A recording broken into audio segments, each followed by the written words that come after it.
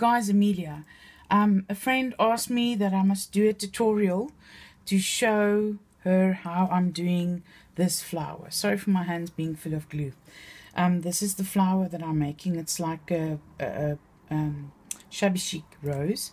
What you do is you cut yourself with a punch like this, flower petals like this, 6 of them. Then you take this embossing tool and you just press it down like this. I'm just going to show you quickly.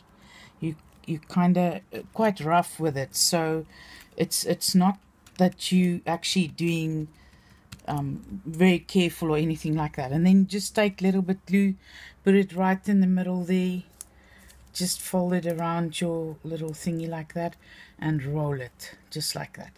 Then you just take it just like that, push it into the other petal, push it right in the middle, fold it around the petals, just push it like that. Rub yourself a little bit more glue. You don't even have to worry how the petals are or they off center or anything like that. And then you just rub it in glue again. Then you just more or less situate the other petal more or less not in the same space as the other one.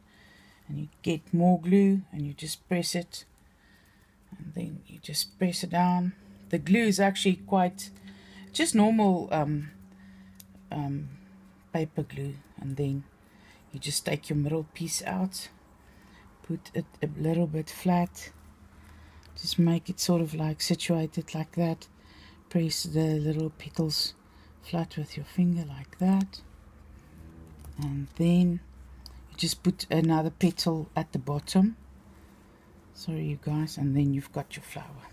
That one's a little bit smaller, but I guess we needed another flower there at the bottom. So yeah, thanks for watching.